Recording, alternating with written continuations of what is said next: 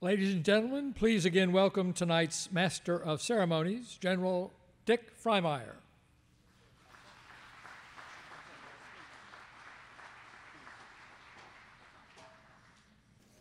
Ladies and gentlemen, distinguished guests, welcome to the Aviation Museum of Kentucky and the Kentucky Aviation Hall of Fame enshrinement for 2017.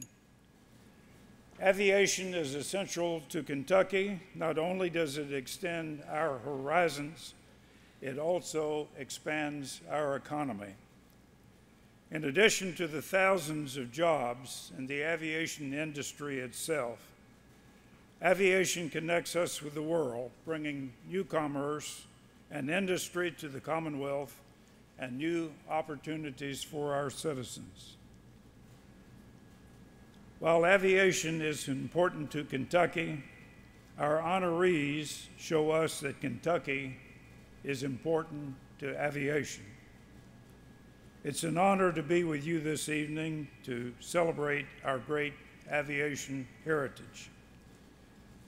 Each year, the Kentucky Aviation Achievement Award is given to a group or individual who show through their actions that they are worthy of being enshrined in the Kentucky Aviation Hall of Fame.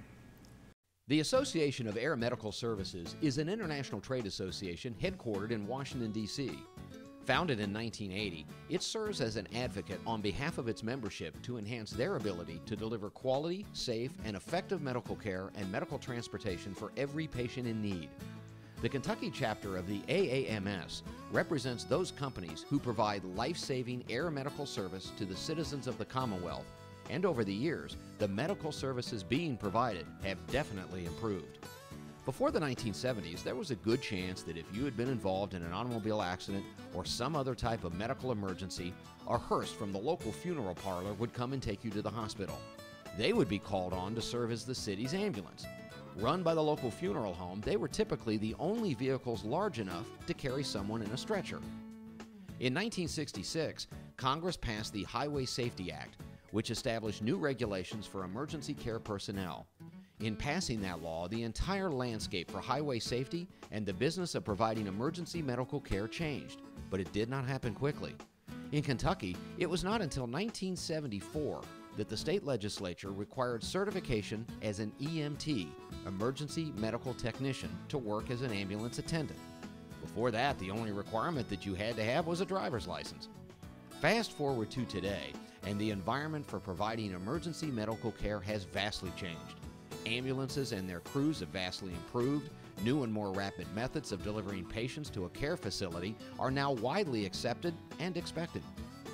The use of civilian helicopters for transport of ill and injured patients has become an integral part of modern emergency care. Helicopter transport of emergency patients in the United States evolved from experience gained in the Korean and Vietnam Wars, when injured soldiers were transported from conflict areas to military medical facilities for definitive care. And whether it's to pick up a patient at the site of a serious accident or to transport a critical care patient from one medical facility to another, better suited for their treatment, the use of air medical services is now an everyday occurrence. The initial impetus for this development and proliferation of civilian helicopter ambulances was based on the concept of the golden hour. First described by Dr. R. Adams Cowley, considered the father of trauma medicine. He defined that a severe trauma patient had 60 minutes or less from the time of injury to receive specialized treatment to reduce mortality. But the decision to transport a critical care patient by air ambulance isn't just about getting them to the hospital in as little time as possible. Indeed, air ambulance services are known for their ability to provide a high level of care while the patient is on board, often with advanced medical equipment that is not in wide usage on ground ambulances. The best air ambulance services will have highly trained specialists on board the aircraft who can attend to a critical care patient's needs before the patient even arrives at the destination hospital. In the golden hour, this factor alone can be a potential lifesaver.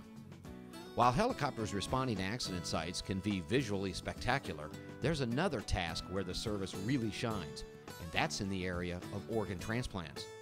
At any given time in this country, there are tens of thousands of Americans in urgent need of organs from donors. Because organs can remain healthy for only a short period of time following their recovery from a donor, it's crucial that the newly donated organ be moved as quickly and safely as possible. According to organdonor.gov, 75% of organs go to local patients after their recovery. Still, the meaning of local in relation to a mode of transportation can vary. But if you are in Ashland and there's a donor match from Paducah, the use of an air medical service to transport the organs can be easily justified. Just as in the case of transporting a living, breathing patient, the experienced, highly trained air medical staff, as well as the advanced medical equipment found on board the best air ambulances, are absolutely crucial to ensuring that an organ arrives in perfect condition. There is no doubt that over the years, the medical services being provided in Kentucky have definitely improved. It is therefore fitting that the Kentucky chapter of the Association of Air Medical Service, in recognition of its dedication to providing exemplary medical services to the citizens of the Commonwealth, that it receives the Kentucky Aviation Hall of Fame 2017 Aviation Achievement Award.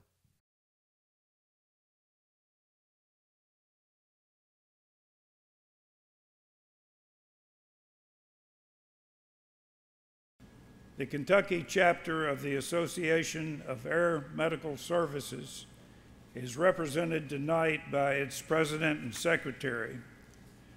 Joe Mickna is the area manager for Air Methods Kentucky. He started his career as a paramedic in 2001, and in 2011 began his aviation career as a flight paramedic. He has served as president of Kentucky AIMS since 2015. Josh Brands is the business operations manager for PHI, or PHI, Kentucky Air Medical. He is a certified medical transport executive and serves as the secretary of Kentucky AIMS. Please welcome Joe and Josh.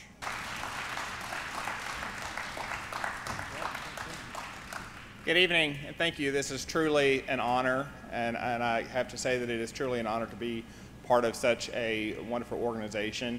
I, as the video said, was honored to be a part of it in 2011, and have grown and was offered in 2015 to take the position as president for the local chapter. And it is definitely something that I enjoy, and I want to give a shout out to those that make it possible, and that includes our wives. My beautiful wife is back in the hall today, and I appreciate her being here and supporting us throughout the time. And I'm going to let Josh say a few words as well. I'll let Joe this. Thank you. As Joe said, it is an honor for us to be here. A few things about what AIMS does, not as just a national level, but as a state level with Kentucky, is that we're able to work together with other organizations that are responsible for making sure that our families, our friends, and the citizens of our community make it home safe. We spend a lot of time working on safety aspects, on making sure that we're all sharing landing zones to make sure that the areas that we're landing on aren't always the roadways that the pictures and the depict. These are things that we share, that we find it valuable to not hold close to the vest, because what it does is when we don't share those, it impacts the families across the Commonwealth. And so we're very fortunate to be part of AIMS, and we take great pride in making sure that every mission that our crews go out on, they return safely, and make sure that the families that you all have and that we have and that our employees have, that they all make it home safe. And like I said, we thank you all, and enjoy your dinner.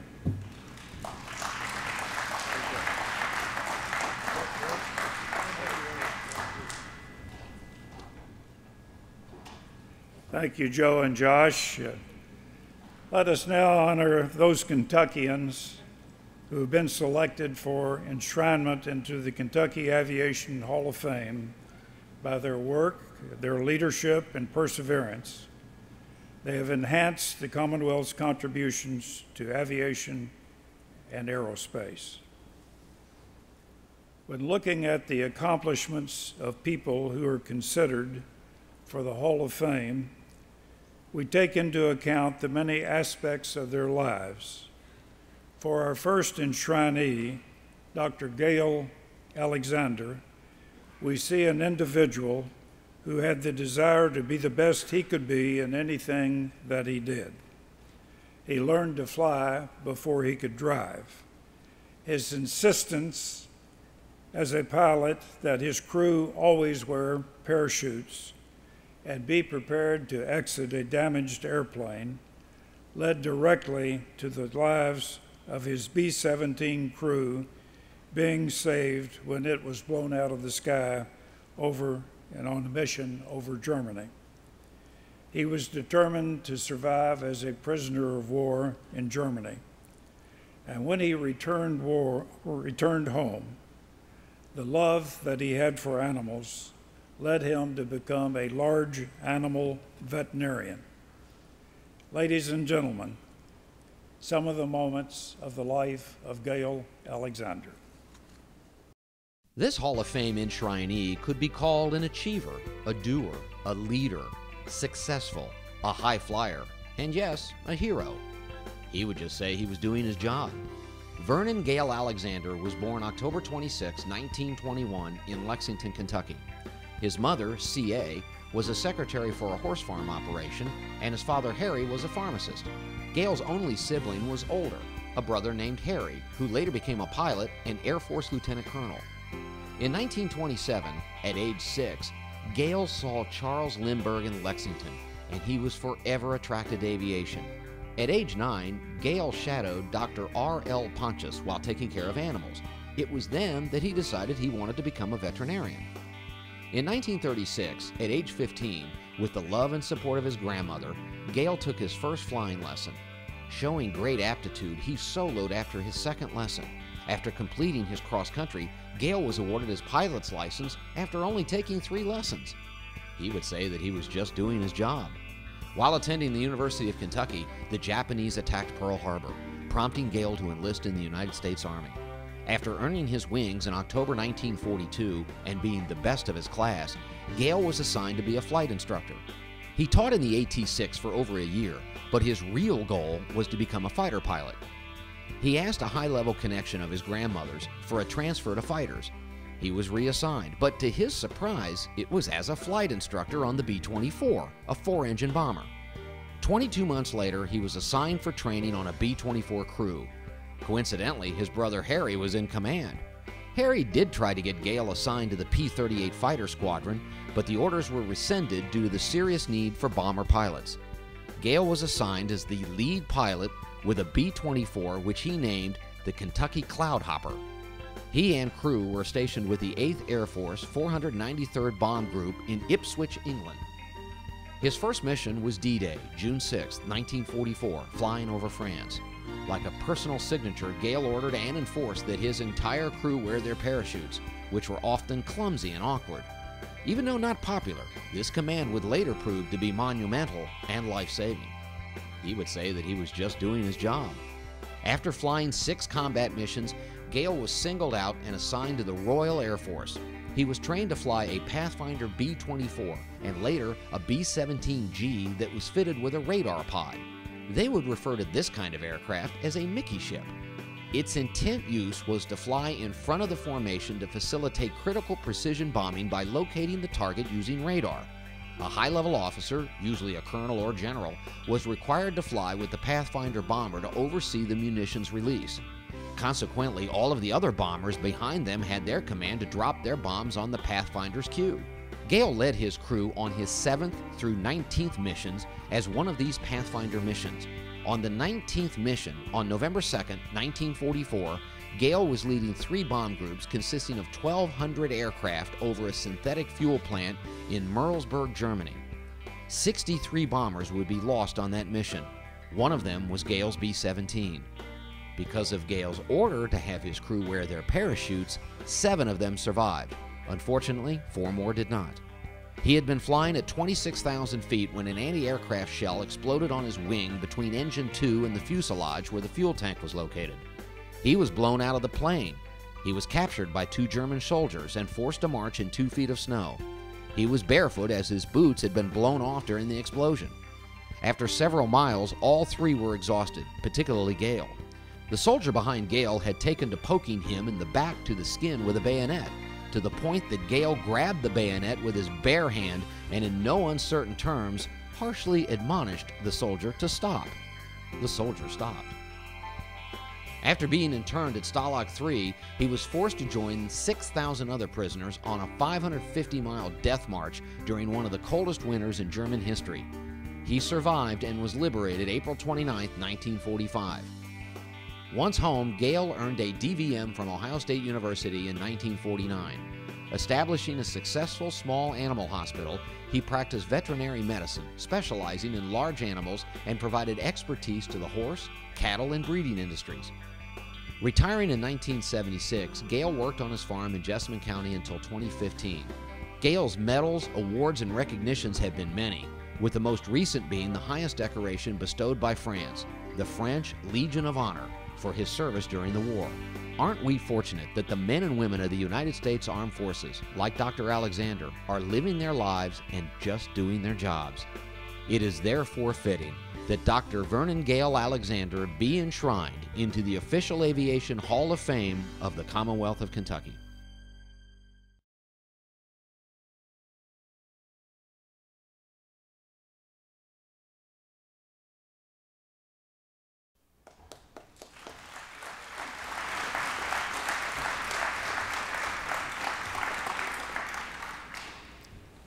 Gale Alexander's nomination to the Hall of Fame was submitted by his friend, Dr. William Lee, who will be his presenter tonight.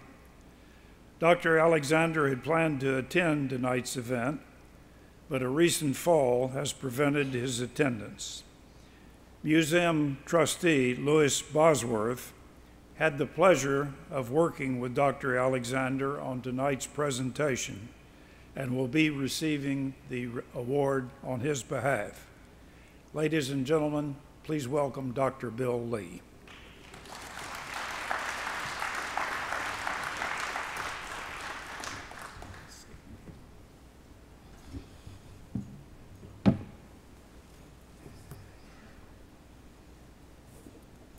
Thank you. I am Bill Lee, a dentist here in Lexington, Kentucky, and it's my honor to place the name of Dr. Gale Alexander into consideration for the Kentucky Aviation Hall of Fame. I've known Dr. Alexander all my life. First, as a colleague of my father's, who had they both were veterinarians here in Lexington, and both had small animal practices not too far from each other. Secondly, I got to know Dr. Alexander as a father, because I went to high school, Henry Clay High School, with his two children. However, I really got to know him as an adult when he started to come to me in my dental office. Over the years, I learned that Dr. Alexander was a gentleman, a family man, a farmer, a fisherman, a hunter, an investor, an avid reader, a historian, a philosopher, and most importantly, a talker. I mean this in the most sincere and positive way, but I remember some of the most fascinating conversations with Dr. Alexander was where I'd never hardly said a word. His wealth of knowledge and his clarity of vision really are remarkable. Now, Dr. Alexander isn't a frequent patient of mine, but when I do see him, I know it's usually for something he can't fix himself. I make sure we have extra time in our schedule for his visit because usually he comes in with a story. He usually has self-diagnosed his issue, and using his veterinary background, he kind of wants to see if he's gotten his diagnosis right. Usually he has. Now, he does have a very dry sense of humor, if you know him. One visit years ago, he was in my office, what he thought was an abscessed tooth. He went into a story with a twinkle in his eye about how a client of his brought his exotic talking parrot into his office who had stopped talking. Now, upon examination, Dr. Alexander discovered that this parrot had an abscess, and after a root canal, the parrot started talking again.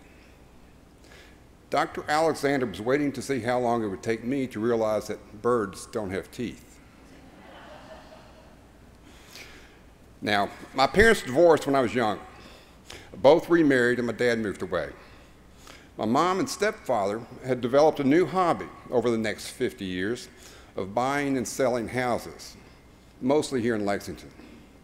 3 years ago, their adventures landed them in a house next door to Dr. Alexander's. As they got to know their neighbor, my mother told me that I need to get Louis to get Dr. Alexander into this Hall of Fame. I said, okay, why? Only then did I realize fully understand the accomplishments of this man. I missed the deadline last year, but with Louis' help, I'm thrilled that he's being honored this year. I am disappointed that he can't be here tonight, but he did take a pretty nasty fall a few weeks ago, and he fell again Thursday. At 96 years old, his mind is still very, very sharp, but both legs are in casts, and he would be kind of uncomfortable here tonight.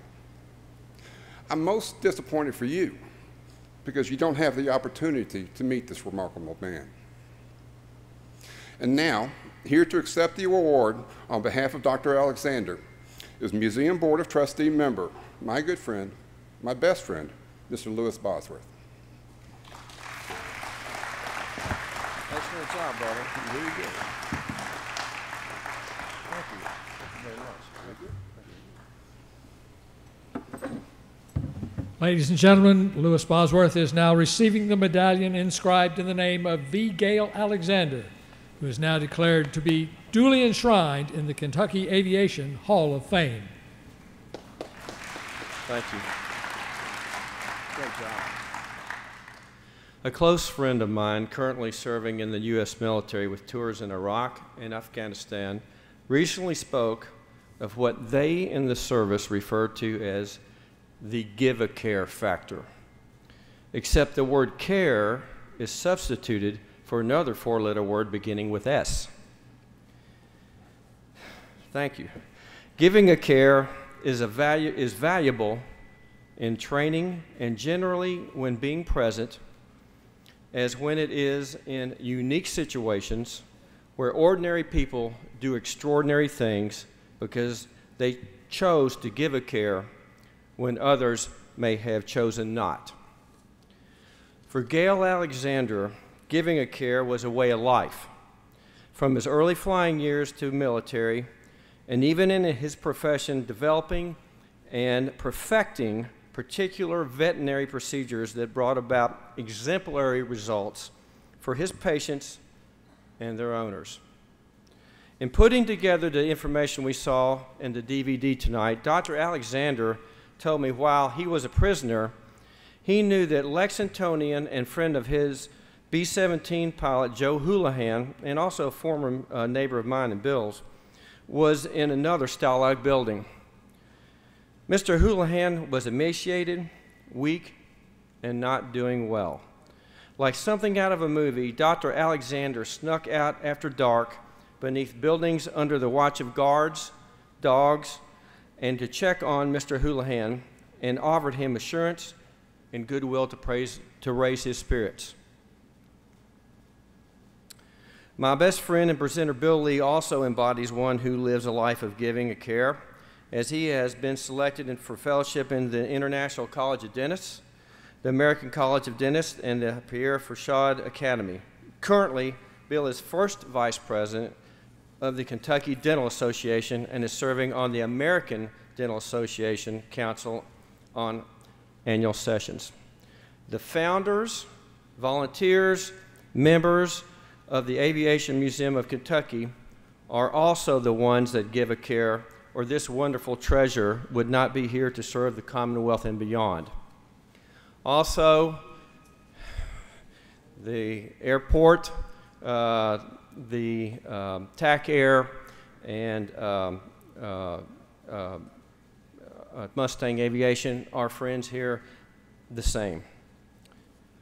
And when you look around this room, you will see those who serve, who will serve, those who are currently serving, and those who have served, all with sacrifice. Certainly, all show they give a care so we may enjoy the way of life today. So, I wish Dr. Alexander and his family the best, and we say we miss you tonight. I also say thank you to Dr. Alexander for doing his job and for giving a care. Thank you also to the aforementioned. I am humbled beyond words to receive this great honor on behalf of Dr. Alexander. Thank you.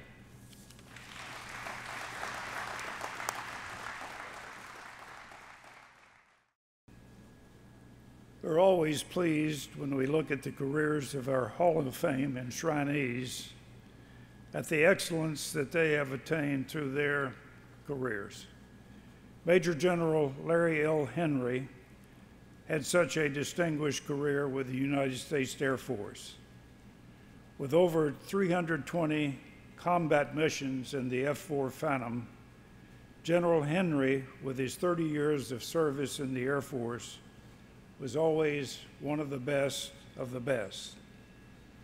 Ladies and gentlemen, let's see a few of his accomplishments as we review the life of Major General Larry L. Henry. Mark Twain once said, "The two most important days in your life are the day you were born and the day you find out why." For General Larry Henry, the first important day was in Mount Sterling, Kentucky in 1941. Larry's mother, Natalie, was a school teacher, and his father, Earl, owned the Jersey Milk Company. The Henrys moved to Lexington when Larry was a junior in high school. He played on the basketball and football teams at Lafayette High School and was active in Boy Scouts, where he earned his Eagle Scout Award. After high school, Larry attended the University of Kentucky, where he joined the Air Force ROTC program and Sigma Alpha Epsilon fraternity. In 1964, he graduated with a BS in business and received his commission in the U.S. Air Force. His first duty station was Rhein-Main Air Base in Germany, where he became the operations officer at the Armed Forces Courier Station. While at Rhein-Main, he traveled extensively throughout Europe, Afghanistan, and Pakistan. Larry also found time to coach the Rhein-Main Rockets to the Air Force Basketball Championship. During his travels, Larry met Brenda, a Pan Am Airways stewardess. They fell in love and got married. They have been married for 50 years, and he's got 4 children. His next assignment was to command the Special Operating Location 1505 at Ben Hoa Air Base in South Vietnam. He received a Bronze Star with Valor Device and Oak Leaf Cluster, as well as a Purple Heart for wounds defending the base during the 1968 Tet Offensive. Larry was nearing the end of his active duty commitment when several of the pilots in the 90th Tactical Fighter Squadron made a recommendation that he be offered a ride-along in an F-100 Sabre. Larry got the approval, and the flight was a life-changing experience. He liked flying, and the wing commander recommended that he go to flight school. So when Larry returned to the United States in June 1968, he began navigator training at Mather Air Force Base, California, with the 35th Navigator Training Wing. Upon graduation, he completed F-4 tactical fighter training at Davis-Monthan Air Base in Arizona and was assigned as a fast-forward air controller with the 13th Tactical Fighter Squadron. The 13th was flying F-4s out of Udorn to attack targets in Laos and North Vietnam. He received one of his Distinguished Flying Crosses for heroism in the Shan Tay prison raid of 1971. This daring raid was an attempt to free as many as 100 POWs from a jungle prison deep inside North Vietnam and only 23 miles from Hanoi.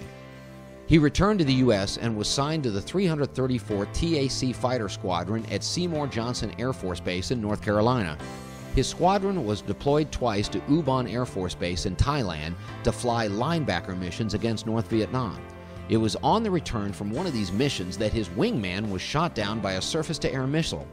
Larry and the pilot of their F-4 disregarded their personal safety to remain over the downed crewman's position to direct search and rescue forces.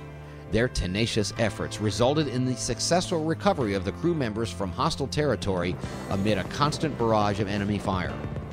Larry Henry served 4 combat tours in Vietnam, where he flew 320 combat missions. His combat awards include 2 Distinguished Service Medals, the Silver Star, 3 Legion of Merit, 7 Distinguished Flying Crosses with H for heroism, 2 Bronze Stars for valor, a Purple Heart, 3 Meritorious Service Medals, 28 Air Medals, and an Air Force Commendation Presidential Unit Citation, Joint Meritorious Service Award, 2 Air Force Outstanding Unit Awards, 2 National Defense Service Medals, 5 Vietnam Service Medals and 2 Vietnam Gallantry Crosses. After his combat tours, he attended the prestigious United States Air Force Fighter Weapons School at Nellis Air Force Base in Nevada, where he was awarded the Outstanding Graduate Trophy. He was next assigned to Aircrew Evaluation Division at Headquarters Pacific Air Command at Hickam Air Force Base, Hawaii, where he served as a Fighter Division Chief. In 1978, Larry attended the Air Force Command and Staff College at Maxwell Air Force Base, Alabama. He was selected early for Lieutenant Colonel and distinguished himself as the outstanding graduate. It was also in 1978 that Larry earned a master's degree in personnel management from Troy University. Larry continued to distinguish himself as a superb leader in subsequent assignments to the 3rd Tactical Fighter Squadron. In 1982, he was selected as one of only 20 Air Force officers to attend the National War College. He served as Division Chief for Air Force Weapons at the Pentagon, where he was selected for early promotion to Colonel. In 1985, he was assigned to command the 37th Tactical Fighter Wing, also at George Air Force Base. He was selected early for promotions to Brigadier General in 1987, and in 1989, he accepted his next command as Inspector General of the Tactical Air Command at Langley Air Force Base, Virginia. In 1990, Saddam Hussein invaded Kuwait, and General Henry was deployed to Headquarters Central Air Command as Chief of the Electronic Combat Division. He was instrumental in the planning of the Desert Storm Air Campaign, which turned out to be one of the most successful air campaigns in U.S. Air Force history. After the Gulf War, he served as Director of Plans, Programs, and Requirements for the Air Training Command and was promoted to Major General. In 1992, General Henry returned to the Pentagon as Director of the United States Air Force Requirements and Acting Deputy Chief of Staff for the Air Force Plans and Operations, and also attended Harvard's Kennedy School of Government. Larry Henry retired from active military duty in 1994. He would continue to serve in corporations that supported our military, first as Corporate Vice President for Training at Loral Corporation and Lockheed Martin, and then at L3 Corporation as Vice President of Air Force Programs. Major General Larry L. Henry has served our country with valor and honor, and he has demonstrated excellent management in industry and is a source of pride for the Commonwealth of Kentucky and our nation. It is therefore fitting that Major General Larry L. Henry be enshrined into the official Aviation Hall of Fame of the Commonwealth of Kentucky.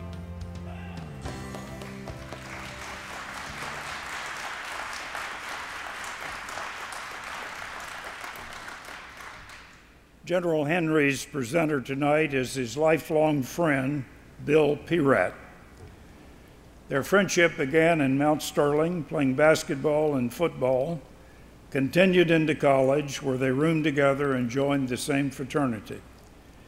We ask that our enshrinees select a presenter that can not only speak about the person, that can speak about the person and not just about their accomplishments.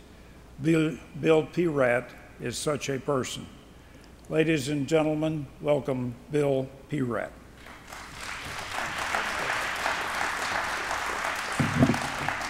Thank you very much. I'm really honored to be here, excuse me, to present this honor to my lifelong friend, Larry Henry. Larry and I grew up in Mount Sterling, Kentucky, born the same year. We had a lot of the same interests as we started growing up, and here are the few memories that I have of Larry and I in our little town. I remember Larry and I riding behind the Jersey Milk Company truck and delivering milk behind Larry's dad, who owned the Jersey Milk Company. I remember our tutelage under Bain Tiny Jones teaching fundamentals for basketball, football. He taught many other things to us in his biology classes too. Now there's some things that Tiny did that I'm not going to mention tonight. But anyway, many memories. We played Army a lot and soldier. We were growing up. And it seemed like Larry would always end up winning the battles. I've got a couple of short stories. share. My grandkids love for me to tell this story. Dick Fuller's here tonight, and he can, I might embellish it a little, Dick, but here it goes. It's called the bat story. So in a small town, we had to invent what we're going to do and have fun with and stay active. So one day we're down at Dick's dad's tire and appliance business, and we're hanging around. He's trying to run us off, and a bunch of us. And Dick had this grand idea. He said, "Why don't we go up in the attic and kill some bats?" We thought that was a pretty good idea. So we go up into the old attic, and we go upstairs. And on the way up, we got some sticks and some broom handles. And Dick said they're broom handles. I thought we had tobacco sticks, but it doesn't matter. And so we get up there in the attic, and we said, "Larry, take that broomstick and run it through those roof rafters and stir up those bats." And so there he does, and he runs it up through there, and the bats are all in it, just covering the attic, and we're swinging and knocking them down. And we must have killed a couple dozen bats. And so one got on Larry's ear, and we had to take time out to detach that thing from his ear. And so we continued on after the melee and the dust settled and everything. Now, what are we going to do with all these dead bats? And Fuller had this idea. I think it was Fuller. I'm going to blame it on you anyway. He said, "Let's go up through the skylight, go up on the roof, and we'll put these bats in this big jar, and we'll go up and we'll drop these dead bats down on Main Street while everybody's walking along there." So we'd go up there, and we'd take these dead bats, and we'd drop them, and these little ladies, they're walking up and down Main Street, and oh, they're screaming and hollering, bats, dead bats falling out of the sky. Well, news passes fast in a small town, and the sheriff got notice. Frederick, well, he was a little fat guy. And Larry says, and Dick says, "Well, he's too fat to get up through the skylight, and he's not going to catch us because we can outrun him." So Dick says, "I know how we can get out of here." So we'll go across the buildings, the roofs of the buildings, and I know where a fire escape is. And so we do that. We thought, man, we've got it made now. We're out of here. And so we go down the fire escape, and then as soon as we got to the bottom, who comes around the corner? The sheriff. He caught us, boys, and he gave us a talking to, and he said, "I'm going to send all of you to reform school." And well, we thought he was serious, and he told us all to go home and everything. Well, it turned out, of course, we didn't have to go to reform school. He was just trying to scare us. One other story that I have that I remember, and I've got many, but I'll keep it short. Larry and I used to fish a lot with Dick and a lot of our other buddies, and one day we decided to get on our bikes and go out to Howard's Mill to fish. And we're going out the road, and I guess we're racing, trying one to beat the other. And we turned around this corner, and Larry was going so fast that he lost control of the bike, and he went over this fence. And he tumbled, and the bike went this way, and the fishing tackle here, and the pole here, and he's laying in this yard, this side yard of this lady. And we're all trying, "Are you all right? Are you all right?" And this little lady was up there, and she looked out the window of her house, and she was stirring something. And she says, "Are you dead?" And that nickname stayed with Larry for many, many months after that. We all called him R.G. Dead. And lastly, we spent a lot of time with Boy Scouts. And small town, a lot of the guys, we all were scouts. And we had a great reservation just outside of Mount Sterling called McKee Scout Reservation. And we would go out there and camp and build fires and learn all the things scouts learn about being a scout. And hiking up to Pilot's Knob, where you could see Mount Sterling and Winchester on a clear day. And so after a while, a lot of us started dropping out of the Scouts, and not Larry. He goes on to become an Eagle Scout. Well, it's certainly not surprising that he went on to have such a distinguished career in the military. And I am honored and pleased to present Larry tonight for his induction into the Aviation Museum Hall of Fame. Thank you very much.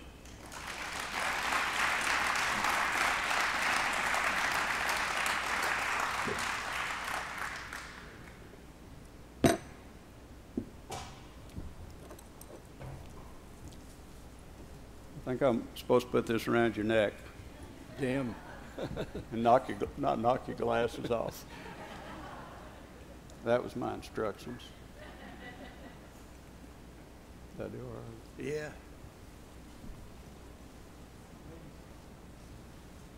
Ladies and gentlemen, Major General Larry L. Henry is now receiving the medallion inscribed in his name and is declared to be duly enshrined in the Kentucky Aviation Hall of Fame.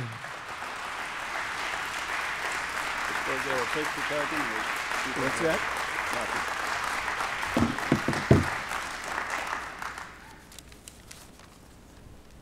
I have to say, I didn't know what Bill was going to say, so I was a little bit leery, and I was very glad to be behind the screen so that if it was real bad, I could hide.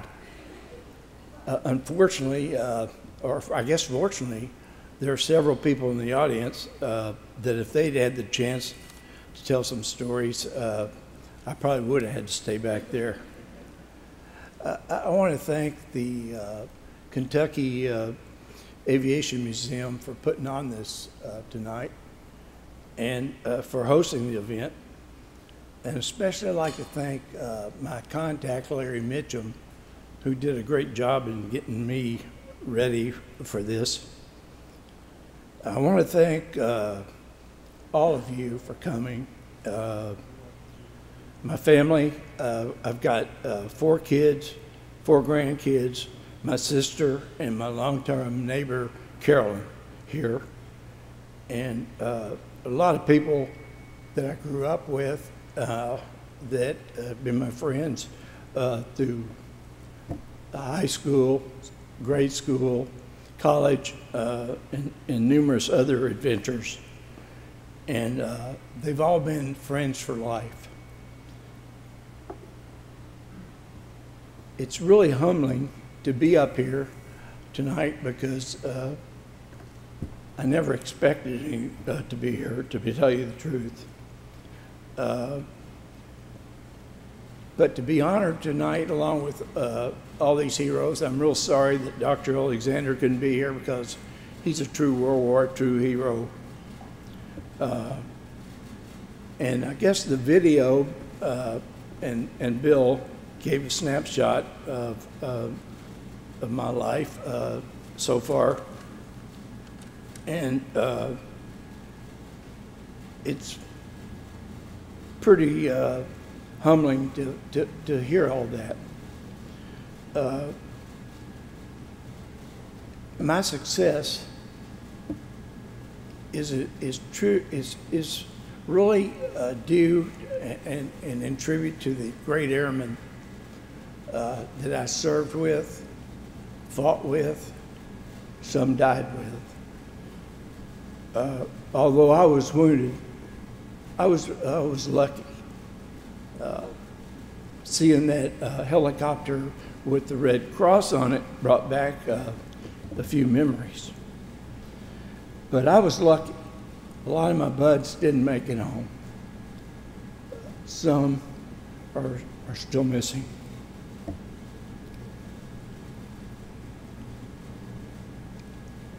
I'm very happy to see our new servicemen and vets coming home to be treated with the honor and respect they deserve. It's a lot different than what we got when we came home from the Vietnam War And I'm sure there are a lot of people here that remember that. I've been asked, I cannot tell you how many times, and my wife has been asked, why did you go back to Vietnam 4 times? The answer is that I, along with my buddies, never lost faith in our country. And that faith has never left me. And we don't talk about it very much, but we believe in America. I know that the world that we live in today, sometimes it's very hard to believe in the American core values that make us Americans. But I want to tell you something. There's still a lot of heroes out there. So don't lose the faith. It's still there, and we can make it.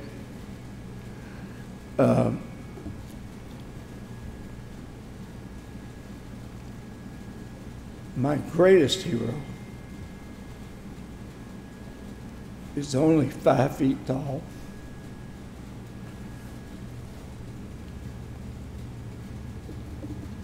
And barely weighs 100 pounds soaking wet.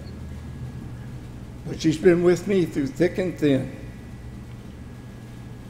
4 combat tours in Vietnam, the Gulf War, various overseas tours where she had to drag the family around, my lengthy hospital stays, 4 typhoons, and 3 hurricanes. Through it all, she held the family together.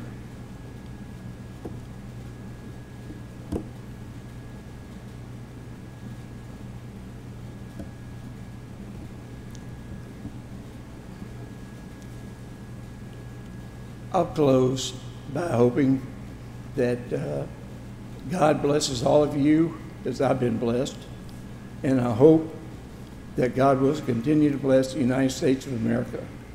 Thank you all for coming tonight, and good night.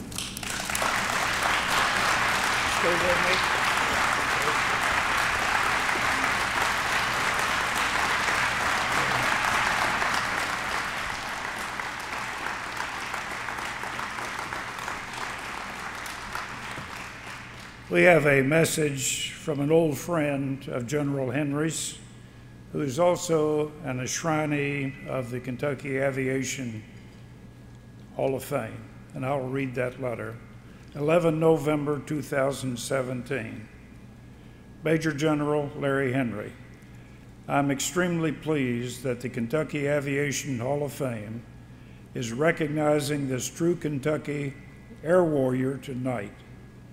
For in my mind, it is the recognition that is long overdue. I feel qualified to say that as I was then Captain Henry's wartime squadron commander and personally picked him to fly some of the toughest combat missions when I needed the first team. Kentucky can be very proud of this native son who in the war demonstrated great courage under enemy fire and then a unique wisdom in working key Air Force issues at the highest level in our Department of Defense. To General Henry, I say with you, it was an honor to have served, and I render a proud salute as you are enshrined in the Kentucky Aviation Hall of Fame. General Jack Gregory. Okay.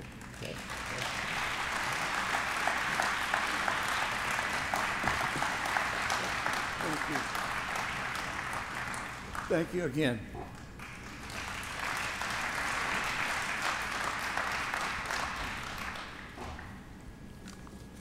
During World War II, the concept of radar intercept night fighting with aircraft was new. So new, in fact, that the methods and procedures were considered top secret. Any new concept had to start somewhere, and for the Marines, the rules were conceived by our next enshrinee, Marion Milton Magruder. Starting with what the Royal Air Force had learned from their experience in fighting the German Luftwaffe in World War II, Magruder created an enhanced operational syllabus that would be used by Marines for night fighting procedures for years after. Let's spend a few moments reviewing the life of Colonel Milton Marion Magruder. Marion Milton Magruder was born in Lexington, Kentucky to parents William Marion and Augusta Tong Magruder in June 1911. He graduated with honors from the University of Kentucky in 1936 with a BA in psychology. A member of the university's ROTC program, he accepted the commission of second lieutenant in the United States Marines. Magruder reported for flight school in July 1938 to Naval Air Station Pensacola. After graduating, he was promoted to first lieutenant and was assigned to Marine Fighter Squadron VMF-1 at Marine Corps Station, Quantico, Virginia. It was at this time that he met and married Martha Ann Kelly of Lexington. Over the years, they have had 5 children. Over the next 4 years, and with the country now at war, his efforts and dedication earned him the rank of major by August 1942. The United States Navy had a critical need to establish an effective night fighting capability for the Pacific Campaign. Radar was in its infancy at the beginning of World War II, but already an essential part of Britain's air defense system.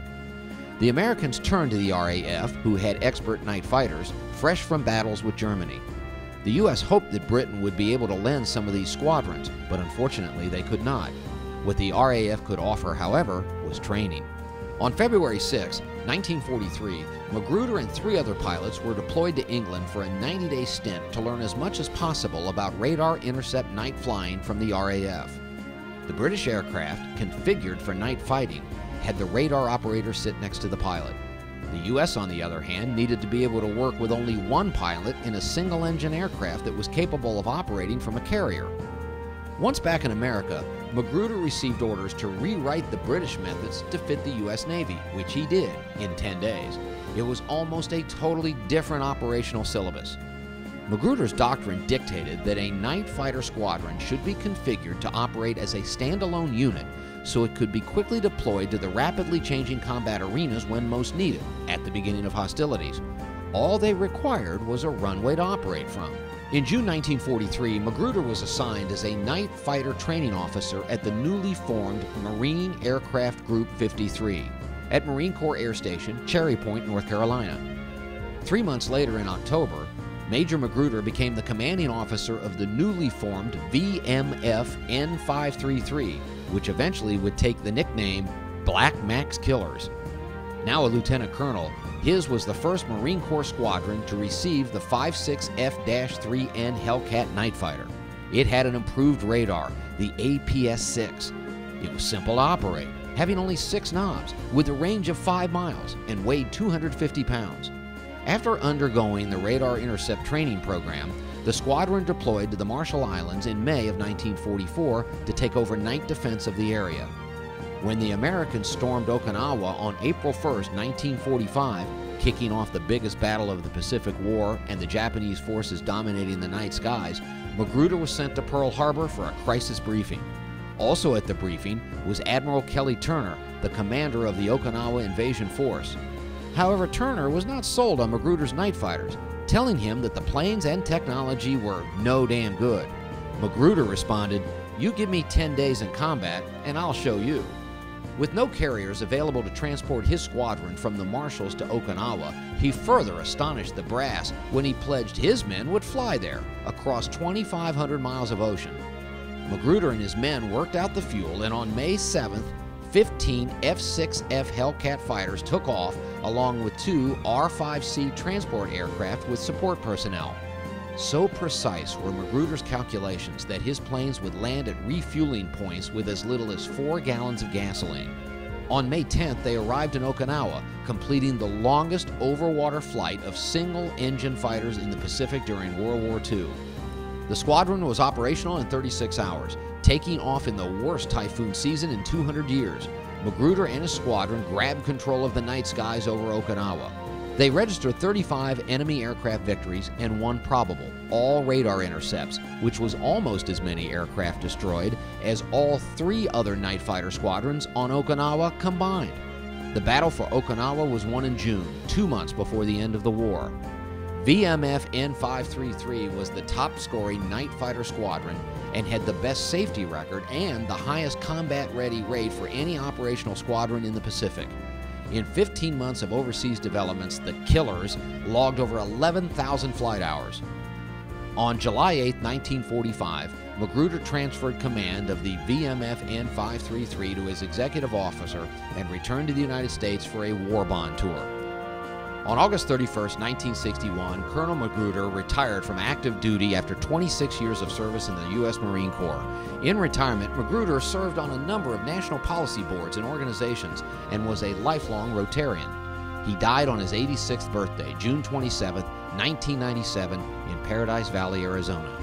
It is therefore fitting that Colonel Marion Milton Magruder be enshrined into the official Aviation Hall of Fame of the Commonwealth of Kentucky.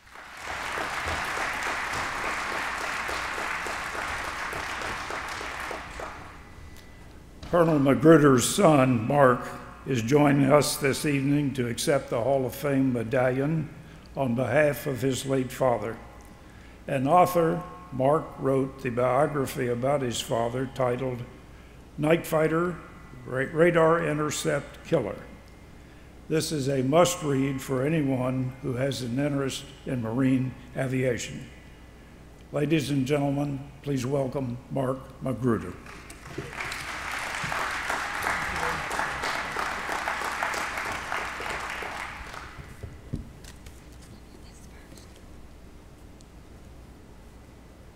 Ladies and gentlemen, Mark Magruder is now receiving the medallion inscribed in the name of his father, Marion Milton Magruder, who is now declared to be duly enshrined in the Kentucky Aviation Hall of Fame. Thank you very much, everybody.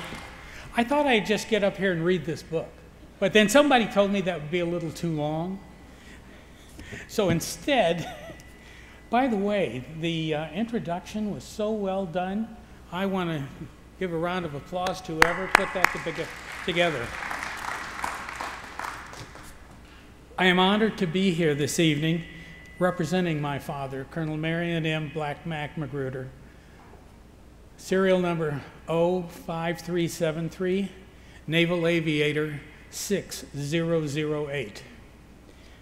I want to thank the Kentucky Aviation Hall of Fame for recognizing the excellence of my father, and to express my appreciation to Jim McCormick for all his invaluable assistance in this process, and everyone I have been in contact here at the Kentucky Aviation Hall of Fame have been so gracious and kind to me. You know, this is a big deal. I would like to recognize also my way much older brother, Marion Jr. Stand up for a second, Mac. And his lovely wife, Sandra. He married way above his pay grade. And I would also like to recognize my brother, Michael. He's older, but he's not way older. And stand up, Mike. My brothers,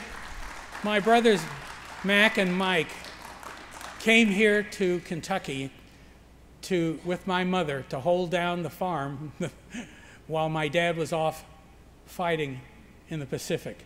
So they have a lot of stories that are really wonderful to tell too. I regret to report that my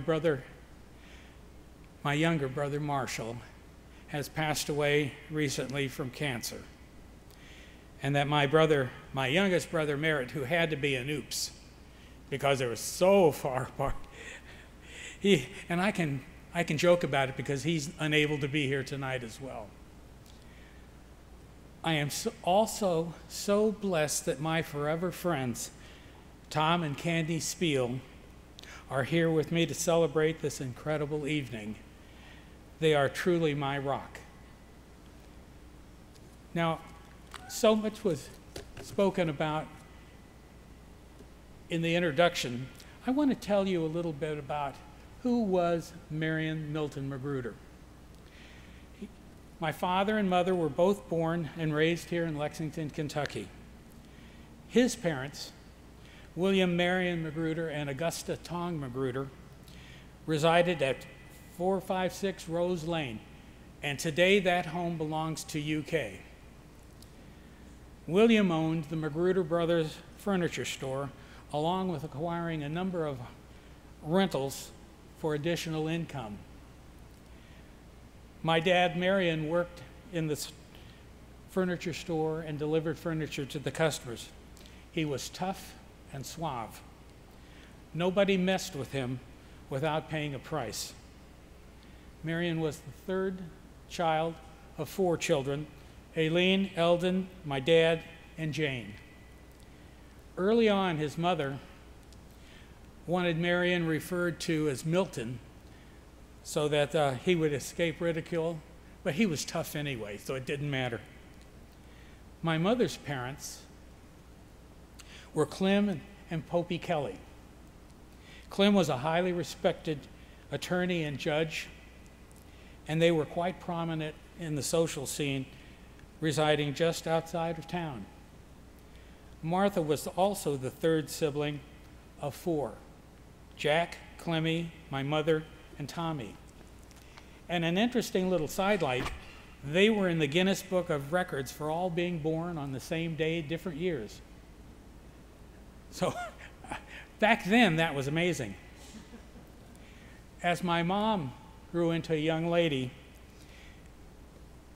in those days, boys would come calling on the weekends as she would be sitting out on the veranda, and she was very, very popular. My mother also performed with the Billy Butterfield Band on many occasions.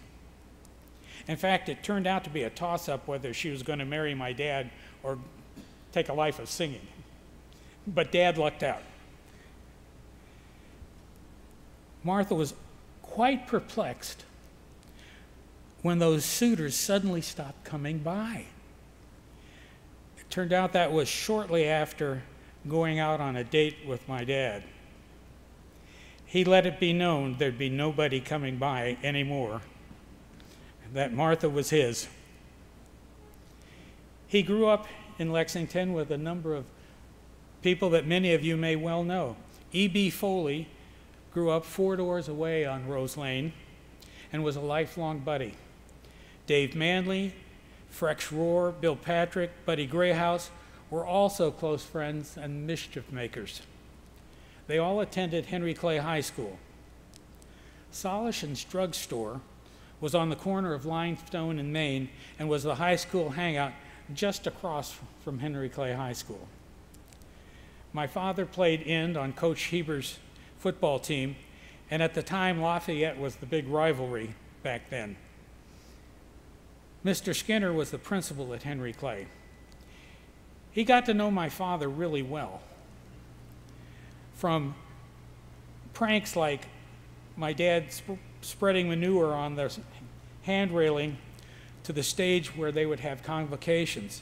Mr. Skinner was a large gentleman and needed to hold on to the rails to get up the stairs. During such gatherings, he would place firecrackers and lit cigarettes that would go off at odd times during the occurrences.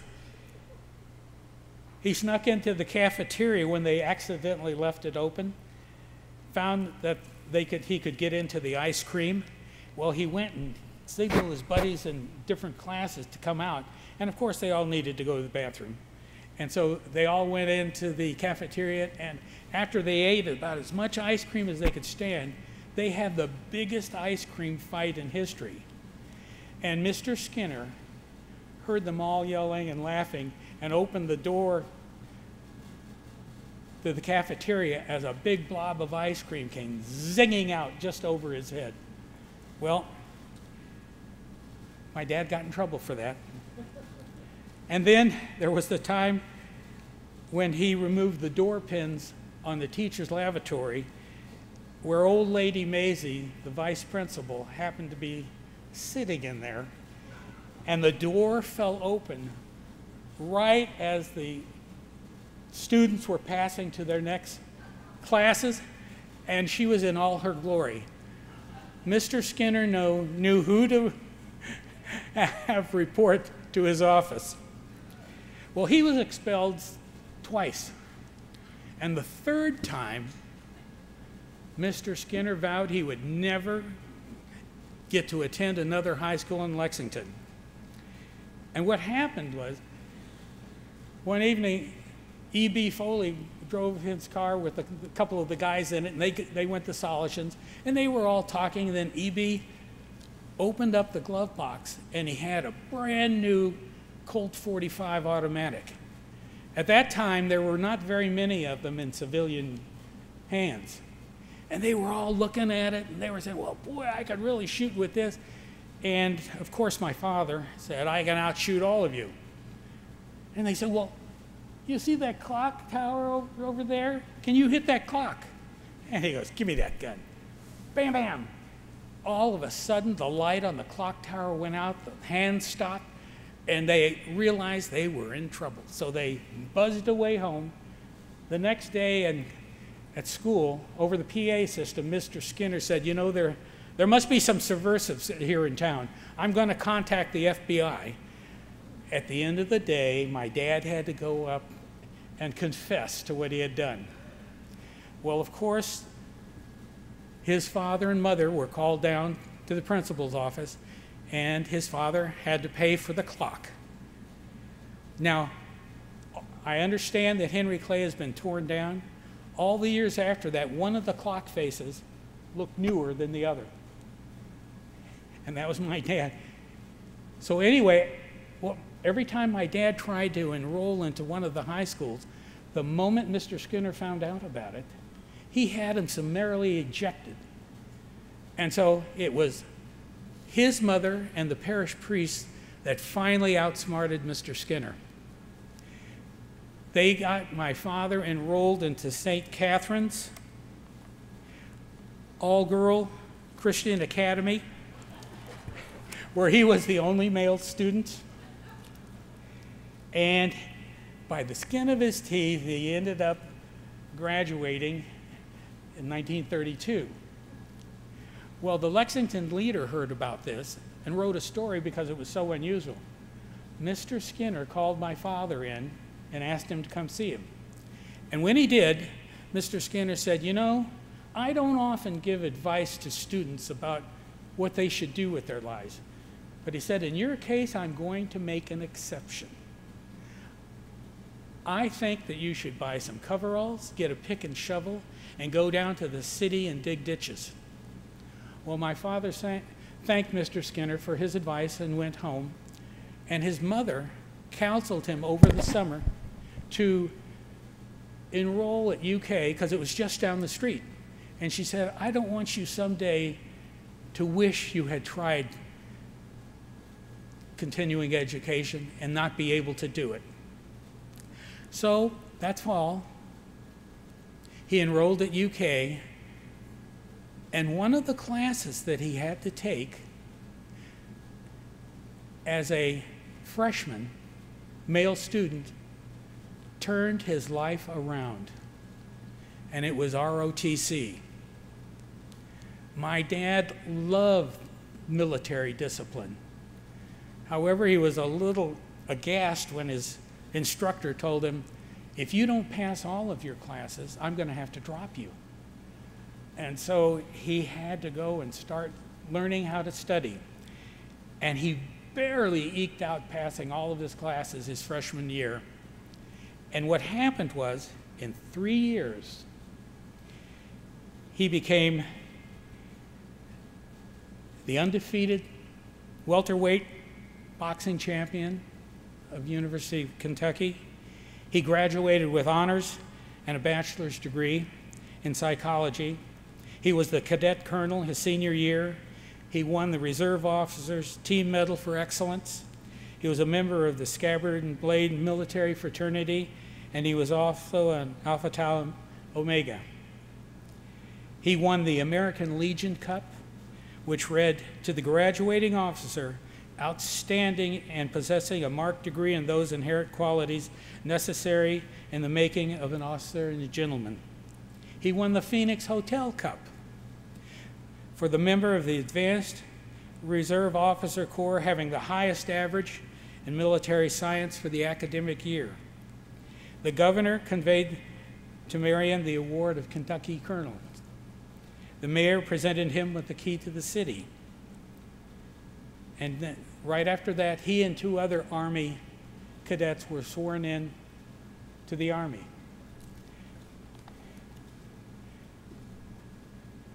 However, the Navy and Marine Corps wanted him as well. In his entire senior year, they held open slots for him to choose if he wanted to pick them. The Marine Corps had not opened a slot at the University of Kentucky for 10 years prior. So he had 30 days to choose what he wanted to do. The night of his graduation, since everything has already been talked about, I'm going to go into a little more of the personal stuff. You know the other. The night of his graduation, he had some secret plans. And he fell head over heels in love with Martha. And it was the first time in his life that that had happened. And so they went to this special little restaurant nestled in a quiet little inlet on the Ohio River. And that after they had the magnolia trees, he had everything going for him. And near the end of his evening, he got down on his knees and he presented Martha with a nice little rock and asked her if she would marry him. And at first, my mother was so excited. Oh, wonderful, yes. And then all of a sudden, the expression on her face turned to total shock. She says, "Well, I want to marry you, but I'm only 16. And he goes, "Well, you're a freshman at UK. What? I thought you were much older." And she goes, "Well, you know, at St. Catherine's, they kept moving me ahead because I exceeded my studies." Well, they drove home to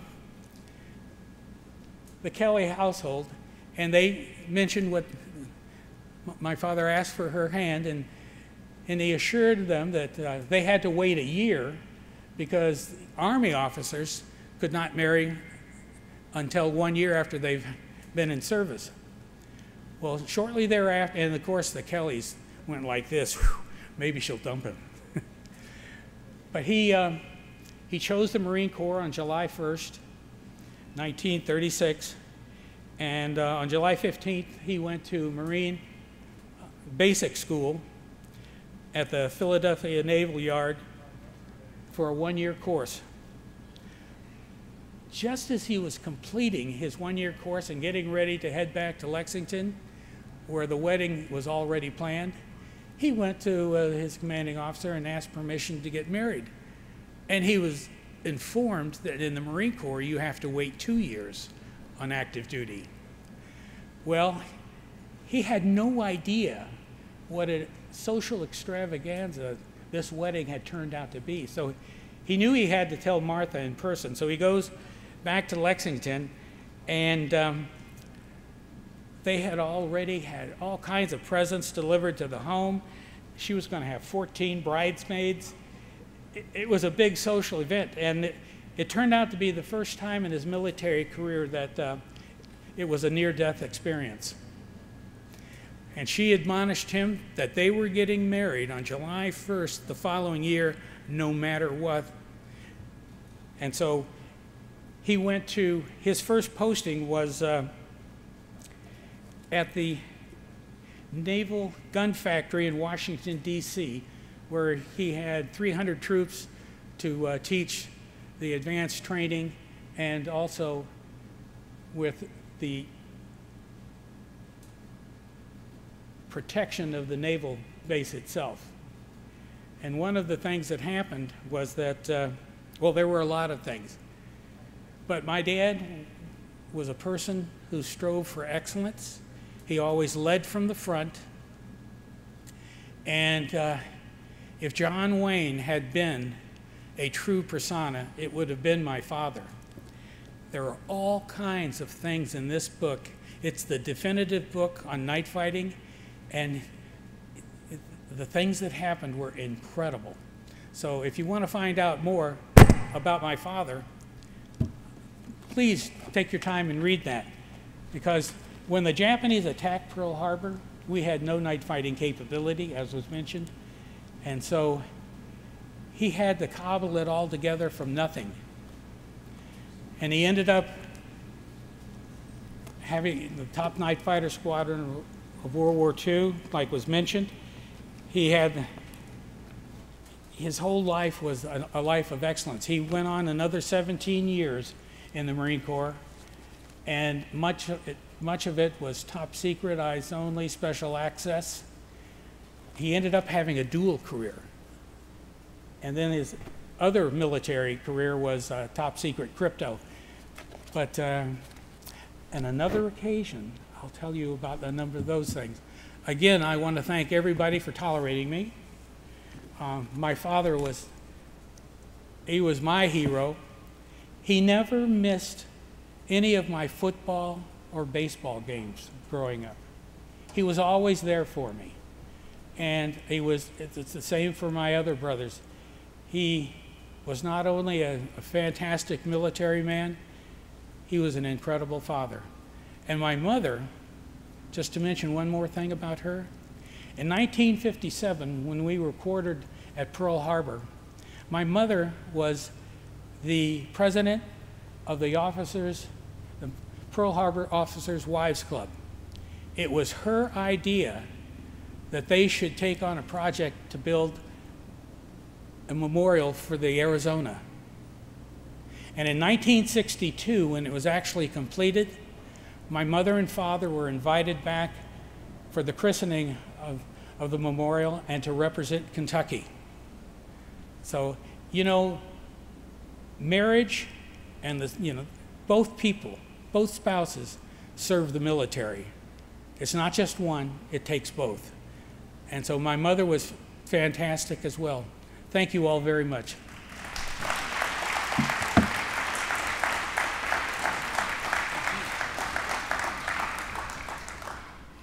Thank you, Mark Magruder. For most people, the story of their life typically ends with death. It is a rare person after death who continues to inspire others. Our next enshrinee is just such a person.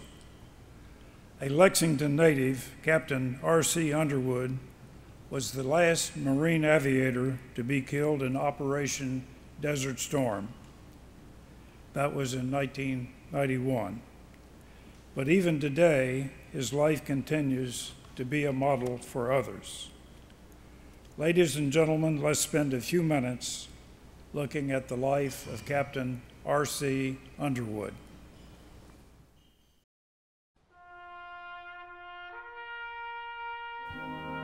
The body of Captain Reginald Courtney Underwood arrived at Dover Air Force Base at midnight, March 12, 1991. He had been shot down over Safwan, Iraq on the last day of the Gulf War. It was cold and clear as they unloaded his remains onto the tarmac. There was no fanfare, no grateful public, and no press. Underwood had been escorted by his close friend, Major Ben Hancock.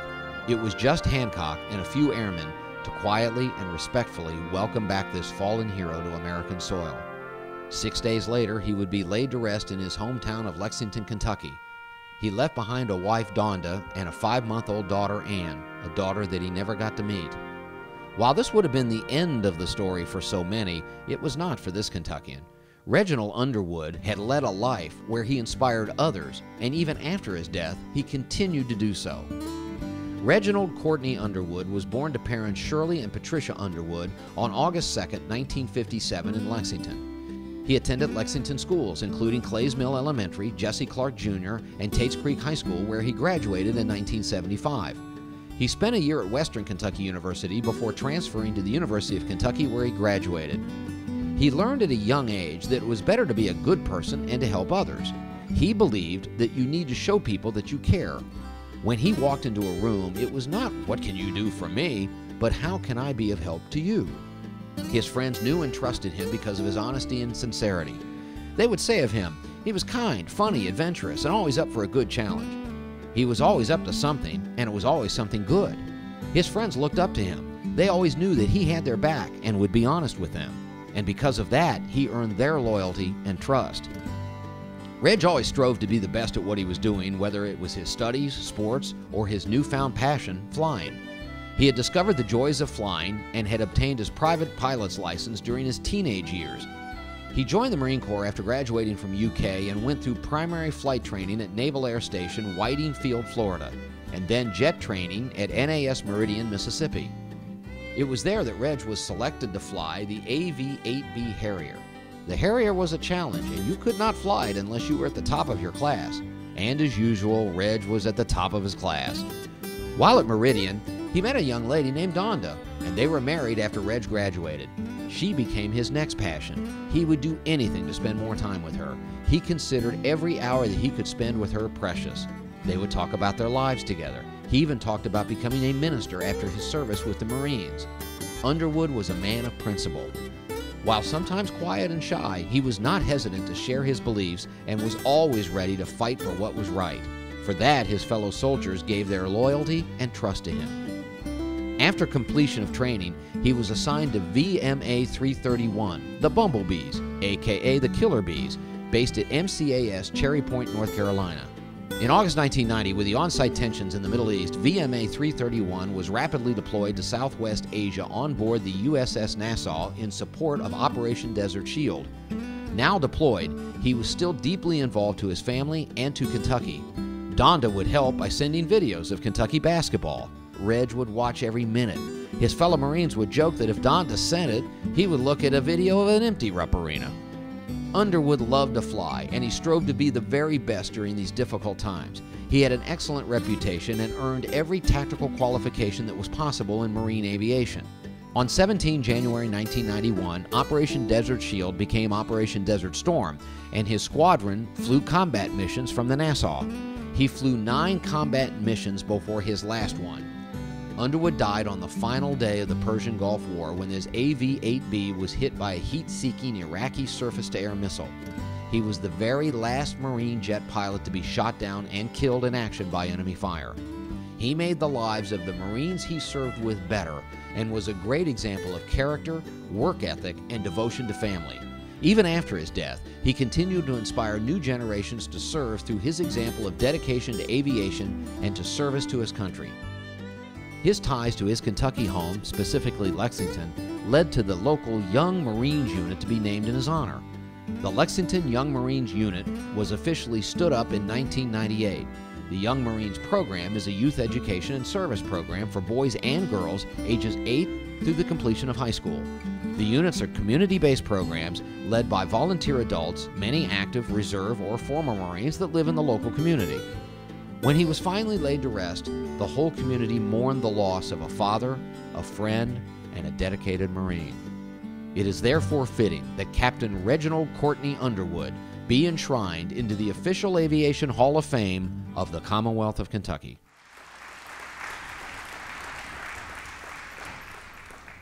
Here to present Captain Underwood is Colonel Ben Hancock, United States Marine Corps.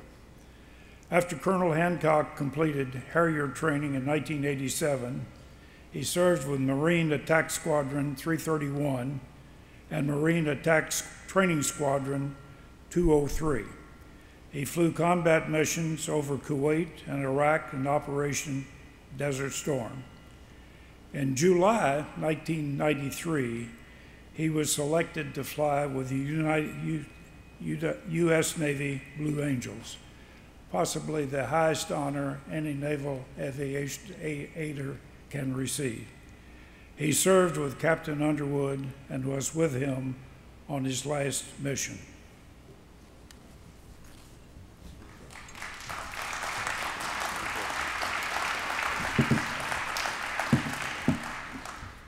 Well, good evening. That was a great tribute to Reg there on the video. Hard to follow that, but it's an honor for me to be here to speak on behalf of Reg Underwood and his family and friends. I'd like to introduce here at the table his mother couldn't be here tonight, but she's still here in Lexington. His sister Alice is here, his brother Wynn, Donda, his widow, and his daughter Ann are also here tonight, and good friends that flew with us together in that same squadron. Shane Tippett and his wife, Beth, are here from Virginia, and then my wife also. We came in from North Carolina to be here for this event. We flew together for 5 years. 5 years of my 30 years in the Marine Corps was with Reg Underwood, so I got to know him very well. We spent a lot of time as Marine deployed, both stateside or overseas, in tents and small four-man staterooms. You get to know people very well, their character, and what kind of person they are. And Reg Underwood was top-notch all the time.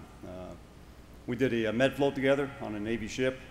Then we came back, went to the Western Pacific for 6 months, came back from that, and on the same day, we're assigned to be instructor pilots at the only Harrier training squadron in Cherry Point, North Carolina. We were there, safe and sound, flying Harriers and thinking about getting out of the Marine Corps when Saddam Hussein invaded Kuwait, and we were asked, not directed, we were asked if we would return to VMA 331 because of our shipboard experience and deploy with them for Desert Shield and then Desert Storm. So Reg Underwood was a volunteer to do that. He could have stayed in Cherry Point, and he would still be here, probably retired as a Marine here in Lexington, Kentucky. But he stepped up to the plate when asked, and he kissed his pregnant wife, Donda, who was pregnant with their first child. Goodbye, Pierside there in Morehead City in North Carolina. We stepped on board the USS Nassau, and we sailed for Desert Shield. And he was in my stateroom with me and 2 other gentlemen. He was a weapons and tactics instructor, or we call it a Jedi Knight, one of the finest. And as the video said, the hardest and tactical qualities to achieve in the Marine Corps, Reg Underwood achieved those very quickly as a young Marine captain.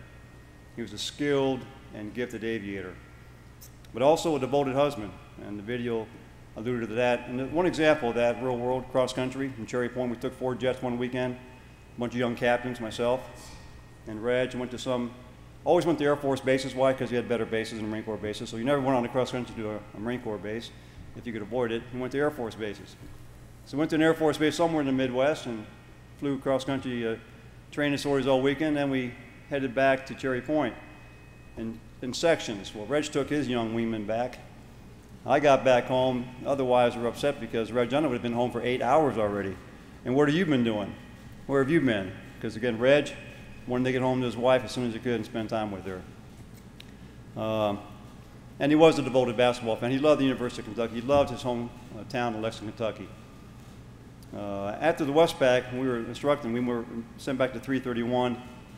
And after we were at sea there for several months, we started flying combat sorties. And on our very first combat sortie we'd ever flown, we got engaged by a SA-2 missile.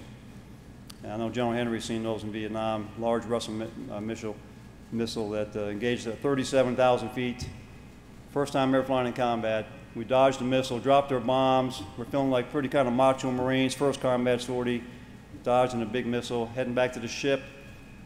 And in the North Arabian Gulf, well north of our combat ship, we looked down, we saw through the clouds a beautiful white naval hospital ship with a big red cross on it. I swear I saw Navy nurses down there sunbathing and drinking iced tea and lemonade. And that kind of killed our manliness a little bit there, but we were kind of humbled by that. The last day of the war, and we flew all our combat sorties together, February 27th, we had Marines on the ground, so you're going to accept a higher risk when you have Marines and soldiers on the ground. And we went down in our single-engine, single-seat Harriers below the weather, where we know it's high risk. 4 other Harrier jets had already been shot down prior to that day. And Reg followed me down there that day. I mean, he was willing to go down with me and put his life out there in support of U.S. Marines on the ground. We were attacking Iraqi vehicles and targets north of Kuwait City, near Safwan, on the Iraqi border. And weather was a factor, a lot of burning oil from the smoke from the oil fires. And we got engaged by multiple surface air missiles, and Reg got hit. And he yelled, "I hit him, hit." Pulled up in the clouds on fire. And we asked him if he's control of his jet to turn it southeast towards the Persian Gulf, where if you eject over the water, the U.S. Navy is going to pick you up. And he said the jet was uncontrollable. And that was his last radio transmission. And I saw his jet come out of the clouds and nose buried and impact the desert floor. And we thought he had got out, a lot of hope that he had gotten out of the jet ejected in the clouds and was possibly evading Iraqi capture for several days.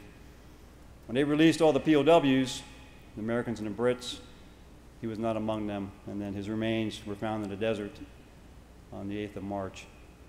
And I went ashore and went through the remains to verify that was Reg Underwood.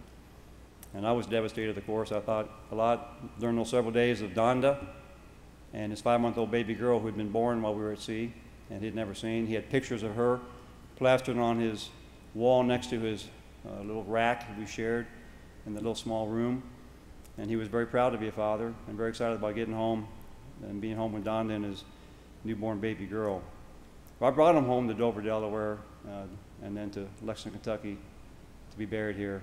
And he was buried on a rainy day, just like in a movie, a bad movie, with a horse-drawn carriage, as Kentuckians would do, for a fallen hero. And the Commandant of the Marine Corps, Al Gray, came here and attended that funeral for Captain Underwood. And when they folded that American flag up, I'll never forget when he presented that flag to Donda, holding that 5-month-old baby girl. And I'll tell you this, the hardest thing I've ever done in my entire life, which includes multiple combat tours well after that in Iraq and Afghanistan and other things I've seen and done in the Marine Corps. I would tell you the hardest thing I've ever done in my life was being in Pat Underwood's house, his mother's house, after I brought him home to be buried before the funeral.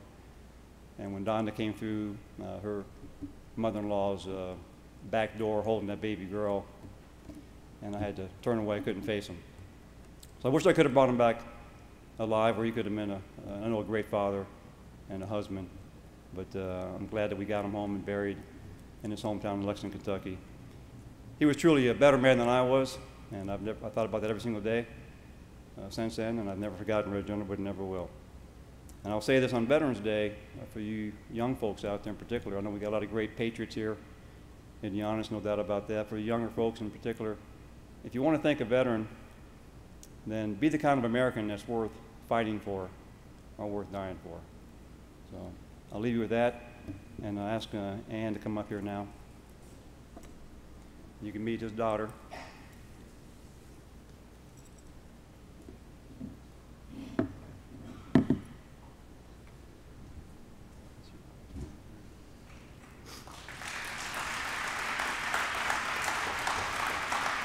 Ladies and gentlemen, Ann Rhodes is now receiving the medallion inscribed in the name of her father, Captain R.C. Underwood, who is now declared to be duly enshrined in the Kentucky Aviation Hall of Fame.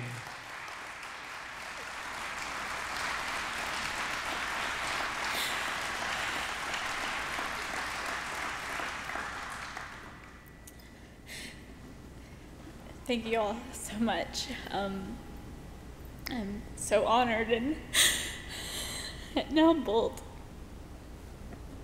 to be able to accept this for my father, Reg Underwood. I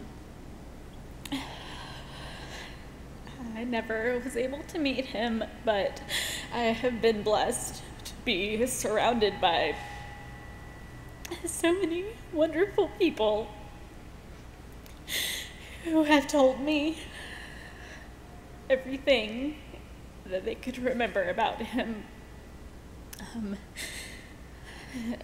I feel like I know him, and I feel like he was truly a gift to anyone that he was around.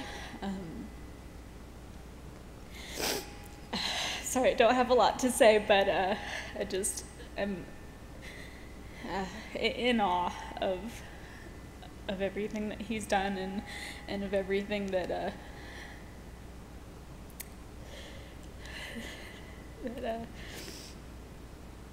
being acknowledged of him today.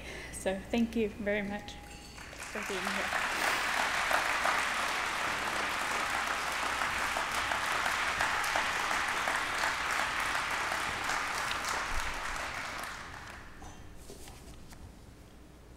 Ladies and gentlemen, as we close our night's program, let us congratulate the honorees, the Kentucky Aviation Hall of Fame class of 2017, Dr. Gail Alexander, Major General Larry Henry, Colonel Marion Milton Magruder, Captain R.C. Underwood, and our Achievement Award, the Kentucky chapter of the Association of Air Medical Services.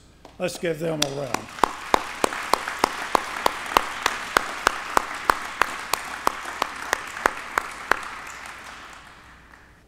Thank you and good night.